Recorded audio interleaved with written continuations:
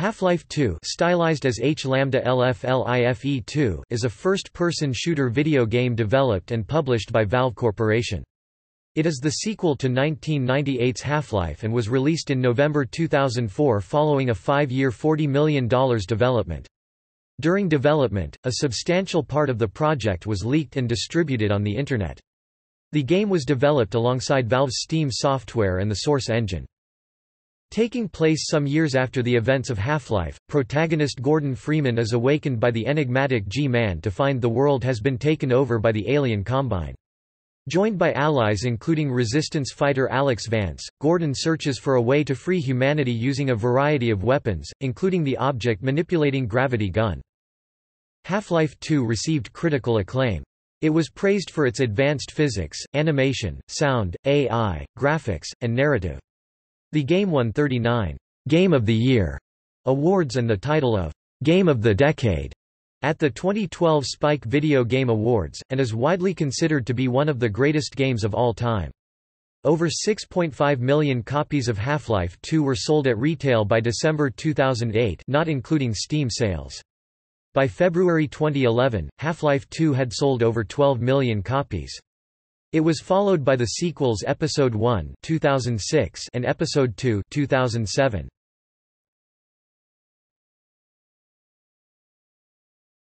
Topic: Gameplay. Like its predecessor, Half-Life 2 is a single-player first-person shooter broken into several chapters, permanently casting the player as protagonist Gordon Freeman. The sequel has similar mechanics to Half-Life, including health and weapon systems and periodic physics puzzles, except with the newer Source engine and improved graphics. The player also starts without items, slowly building up their arsenal over the course of the game. Despite the game's mainly linear nature, much effort was put into making exploration rewarding and interesting. Many optional areas can be missed or avoided. A diverse set of enemies is present, which usually require being approached with different tactics, some coordinate in groups to outmaneuver or outposition the player, others, such as the Manheck, fly directly at the player through small openings and tight corridors. Others use predictable but powerful attacks, while others hide before swiftly attacking the player. Gordon can kill most enemies with his weapons, or make use of indirect means, exploiting environmental hazards such as explosive pressurized canisters, gas fires or improvised traps. For some portions of the game, Gordon can be joined by up to 4 armed resistance soldiers or medics, and can send his team further from him or call them back. Many of the game's new features utilize its detailed physics simulation. 2 sections of the game involve driving vehicles. Instead of button-orientated puzzles from Half-Life, environmental puzzles are also introduced with makeshift mechanical systems, revolving around the player's new ability to pick up, move, and place objects. Solutions involve objects' physical properties, such as shape, weight, and buoyancy. For example, in Chapter 3, Root Canal, the player is required to stack cinder blocks on a makeshift seesaw ramp to proceed over a wall. Alternatively, the player can build a crude staircase with the blocks, so the puzzle may be solved in multiple ways. Part way through the game, Gordon acquires the gravity gun, which allows him to draw distant objects towards himself or forcefully push them away, as well as the ability to manipulate larger and heavier objects that he cannot control without the weapon. These abilities are required to solve puzzles later in the game, and can also be used to great effect in combat, as any non-static object within proximity to the player has the potential to be used as a makeshift defense, such as a file cabinet, or a deadly projectile, such as a gasoline can or buzzsaw blade. The game never separates the player with pre-rendered cutscenes or events, the story proceeds via exposition from other characters and in-world events, and the player is able to control Gordon for the entirety of the game. Much of the backstory to the game is simply alluded to, or told through the environment.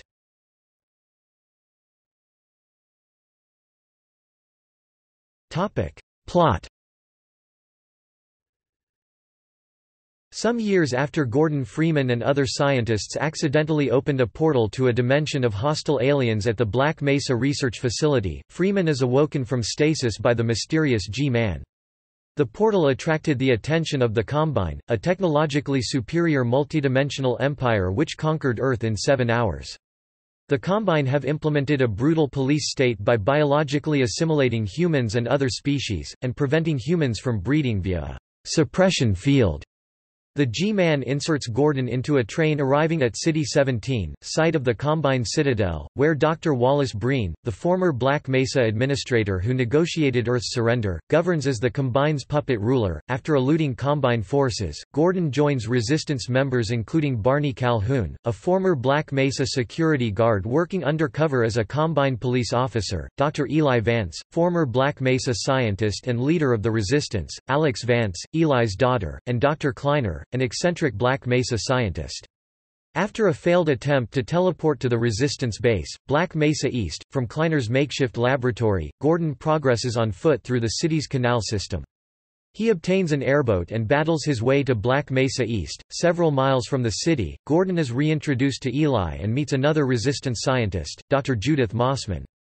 Alex introduces Gordon to her pet robot D0 Grams and gives him a gravity gun, an instrument which can manipulate large objects. Black Mesa East comes under Combine attack, and Eli and Mossman are taken to Nova Prospekt, a Combine prison. Separated from Alex, Gordon detours through the zombie-infested town of Ravenholm, assisted by its last survivor, Father Grigori. Escaping the town, Gordon discovers a resistance outpost, and uses a customized dune buggy to travel a crumbling coastal road to Nova Prospekt, encountering Combine patrols and helping the resistance fend off raids. Gordon lays siege to Nova Prospekt by using pheromone pods to command the hordes of alien antlions that infest the coast.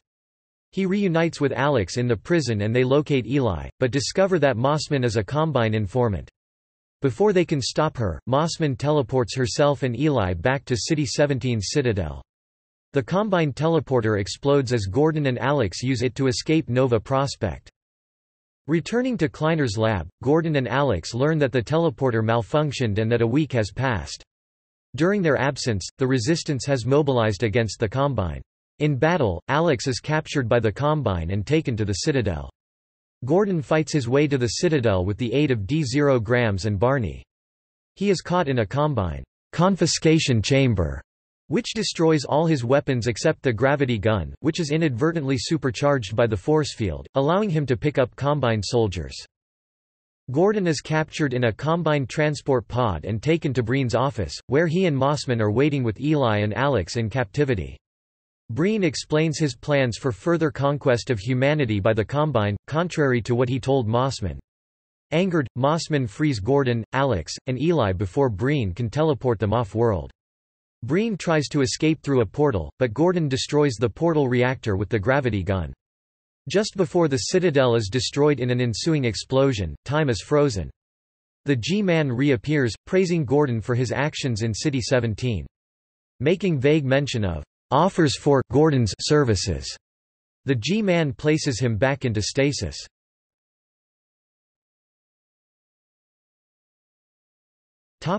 Development. For Half-Life 2, Valve developed a new game engine, Source, which handles the game's visual, audio, and artificial intelligence elements. The Source engine comes packaged with a heavily modified version of the Havok physics engine that allows further interactivity. When coupled with Steam, it becomes easy to roll out new features. One such example is high dynamic range rendering, which Valve first demonstrated in a free downloadable level called Lost Coast for owners of Half-Life 2. Several other games use the Source engine, including Day of Defeat, Source and Counter-Strike, Source, both of which were also developed by Valve. Many elements were cut from the game. Half-Life 2 was originally intended to be a darker game with grittier art direction, where the Combine were more obviously draining the oceans for minerals and replacing the atmosphere with noxious, murky gases. Nova Prospekt was originally intended to be a small Combine rail depot built on an old prison in the wasteland. Eventually, Nova Prospekt grew from a stopping-off point along the way to the destination itself.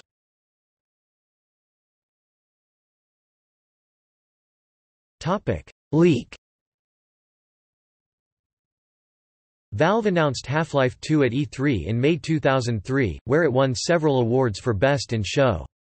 Originally scheduled for release in September 2003, it was delayed in the wake of the cracking of Valve's internal network. The network was accessed through a null session connection to a server owned by Tangis, which was hosted in Valve's network, and a subsequent upload of an ASP shell. This resulted in the leak of the Half-Life 2 source code and many other files including maps, models and a playable early version of the game in early September 2003. On October 2, 2003, Valve CEO Gabe Newell publicly revealed on Half-Life fan forums the events that Valve experienced around the time of the leak, and asked users to help find the perpetrators. In June 2004, Valve Software announced in a press release that the FBI had arrested several people suspected of involvement in the leak. Valve claimed it was leaked by a German black hat hacker named Axel Ago Djembe. After the leak, Djembe had contacted Newell through email, also providing an unreleased document planning the E3 events. Newell kept corresponding with Djembe, and Djembe was led to believe that Valve wanted to employ him as an in-house security auditor. He was to be offered a flight to the USA and was to be arrested on arrival by the FBI. When the German government became aware of the plan, Djembe was arrested in Germany instead, and put on trial for the leak as well as other computer crimes in November 2006, such as the creation of Agobot, a highly successful Trojan virus which harvested users' data. At the trial in November 2006 in Germany, Djembe was sentenced to 2 years probation. The judge took into account such factors as Djembe's difficult childhood and the fact that he was taking steps to improve his situation.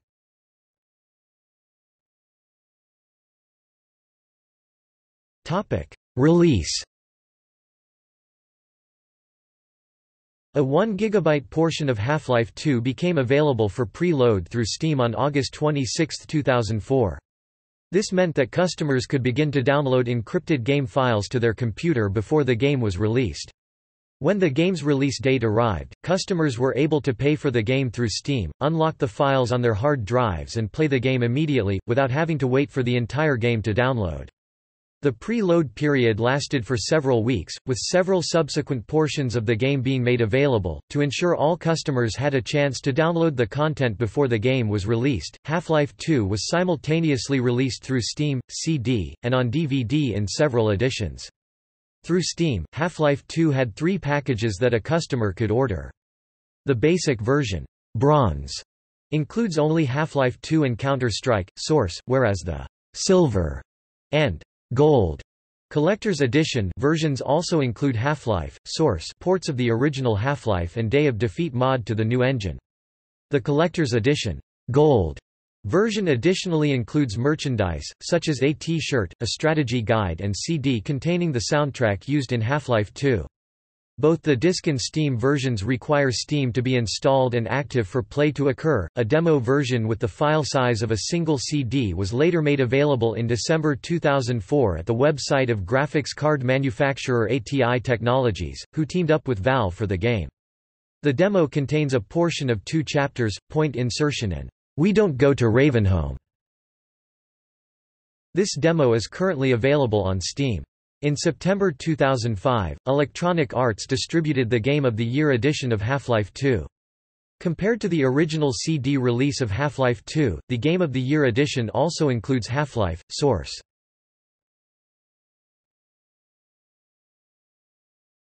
Cyber Café dispute. On September 20, 2004, GameSpot reported that Sierra's parent company, Vivendi Universal Games, was in a legal battle with Valve over the distribution of Half-Life 2 to cyber cafés. Cyber cafés are important for the Asian PC gaming market where PC and broadband penetration per capita are much lower except Hong Kong, Malaysia, Singapore, South Korea, Japan and Taiwan. According to Vivendi Universal Games, the distribution contract they signed with Valve included cyber cafés. This would mean that only Vivendi Universal Games could distribute Half-Life 2 to cyber cafés—not Valve through the Steam system.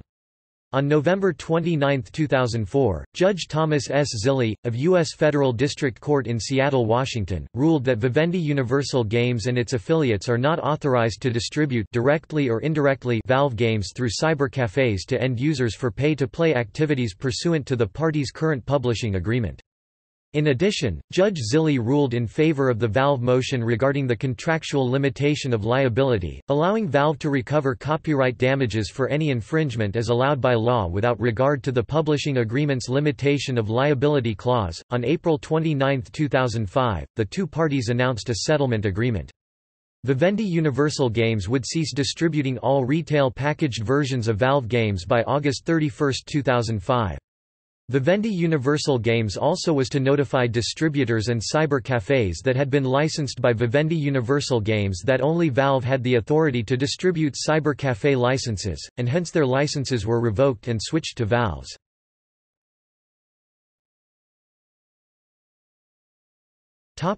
Ports and updates. On December 22, 2005, Valve released a 64-bit version of the source game engine for x86 64 processor-based systems running Windows XP Professional x64 Edition, Windows Server 2003 by 64, Windows Vista x64, or Windows Server 2008 by 64. This update, delivered via Steam, enabled Half-Life 2 and other source-based games to run natively on 64-bit processors, bypassing the 32-bit compatibility layer.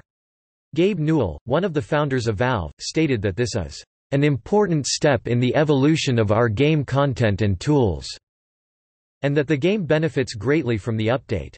The response to the release varied. Some users reported huge performance boosts, while technology site TechGauge found several stability issues and no notable frame rate improvement. At the time of release, 64-bit users reported bizarre in-game errors including characters dropping dead, game script files not being pre-cached, i.e., loaded when first requested instead, map rules being bent by AI, and other glitches. Valve partnered with Taito to release Half-Life 2: Survivor, an arcade game version of the game for the Japanese market in 2006.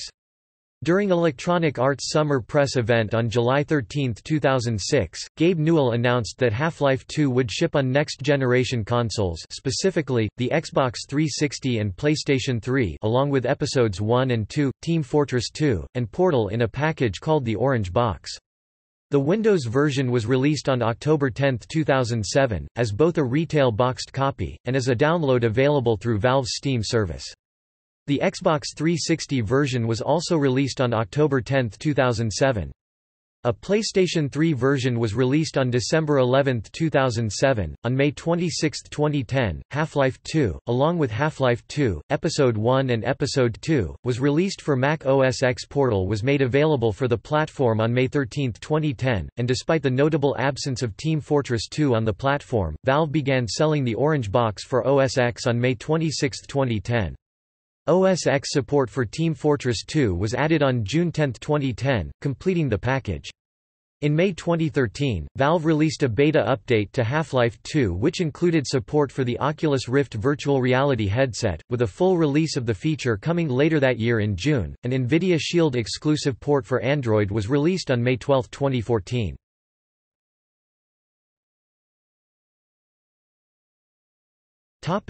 Soundtrack. Purchasers of the gold package of the game were given, among other things, a CD soundtrack, titled The Soundtrack of Half-Life 2, containing nearly all the music from the game, along with 3 bonus tracks. This CD was available for separate purchase via the Valve Online Store. The soundtrack was re-released in 2014 for use in Steam Music. Tracks 15, 16, 18 and 42 are bonus tracks that are exclusive to the CD soundtrack. Many of the tracks were retitled and carried over from the Half-Life soundtrack. The names in parentheses are the original titles. Tracks 34, 41, and 42 are remixes. The composer of the soundtrack is Kelly Bailey.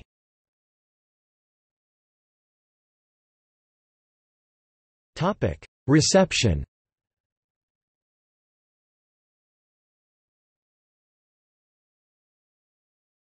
Topic: Critical reception.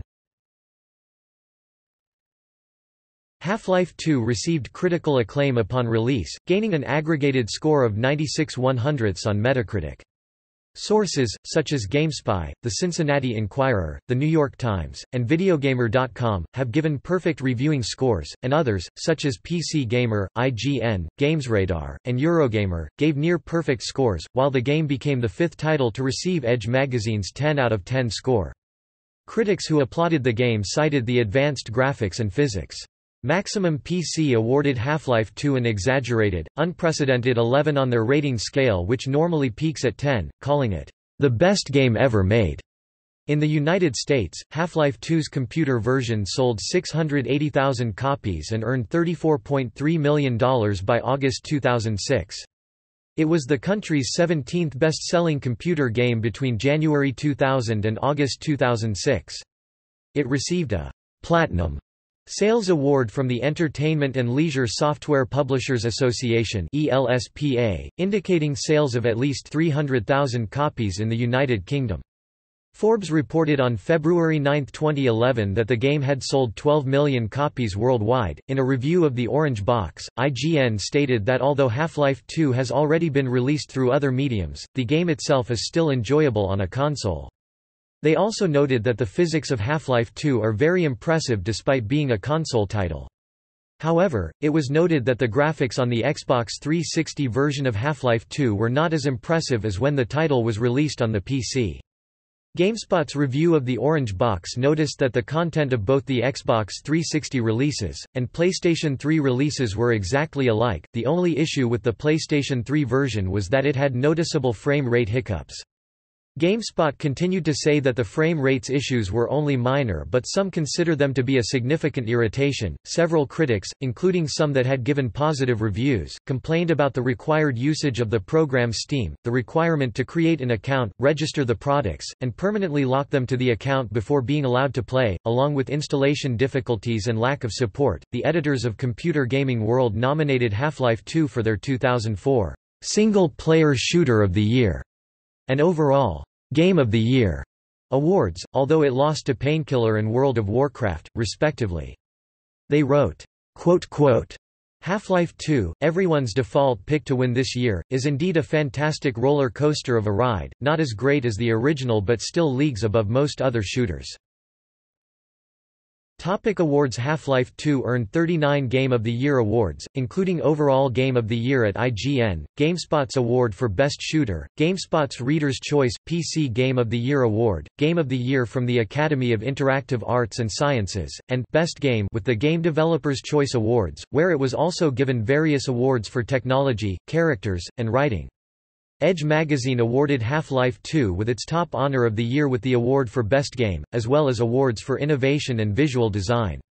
The game also had a strong showing at the 2004 British Academy Video Games Awards, picking up 6 awards, more than any other game that night, with awards including Best Game and Best Online and Multiplayer. Computer Games magazine named Half-Life 2 the 4th best computer game of 2004.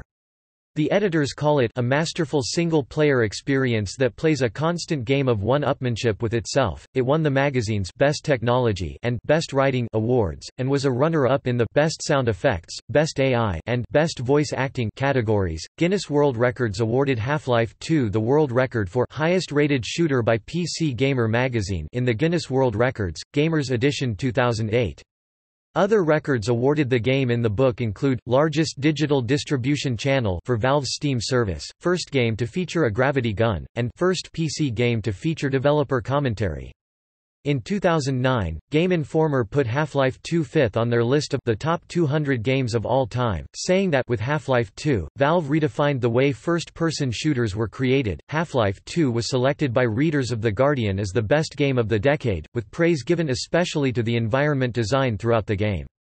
According to the newspaper, it pushed the envelope for the genre, and set a new high watermark for FPS narrative. One author commented, Half-Life 2 always felt like the European arthouse answer to the Hollywood bluster of Halo and Call of Duty. Half-Life 2 won Crispy Gamer's Game of the Decade tournament-style poll. It also won reviews on The Run's, IGN's Best Game of the Decade and Spike Video Game Awards 2012 Game of the Decade.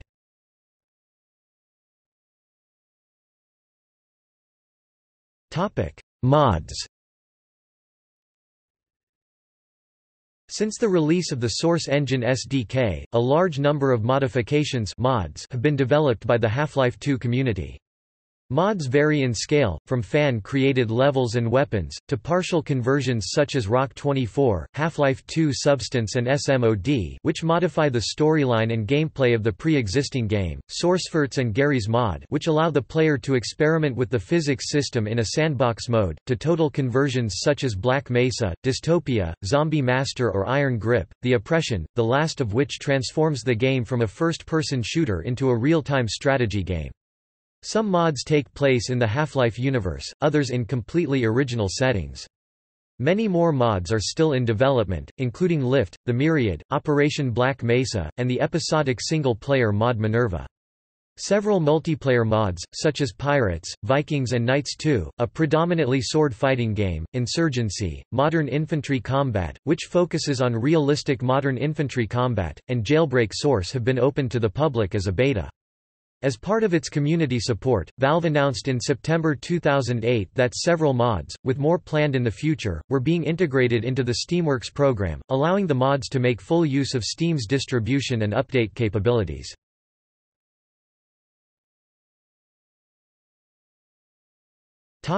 Sequels. Since the release of Half-Life 2, Valve Corporation has released an additional level and 2 additional expansion sequels. The level, released as Half-Life 2, Lost Coast, was meant to take place between the levels Highway 17 and Sand Traps. It serves primarily as a showcase for high dynamic range rendering (HDR) technology. The first expansion sequel, Half-Life 2, Episode 1, takes place immediately after the events of Half-Life 2, with the player taking on the role of Gordon Freeman once again and with Alex Vance playing a more prominent role. Half-Life 2, Episode 2 continues directly from the ending of Episode 1, with Alex and Gordon making their way to White Forest Missile Base, a hideout of the Resistance. A third episode is set to be released in the future, completing an intended trilogy. In a June 2006 interview with Eurogamer, Gabe Newell revealed that the Half-Life 2 episodes are essentially Half-Life 3. He reasons that rather than force fans to wait another 6 years for a full sequel, Valve Corporation would release the game in episodic installments. Newell stated that a more accurate title for these episodes would have been Half-Life 3, Episode 1, and so forth, having referred to the episodes as Half-Life 3 repeatedly throughout the interview. In a May 2011 interview with Develop, Newell stated that the episodic model had been replaced by even shorter development cycles and continuous updates via Steam.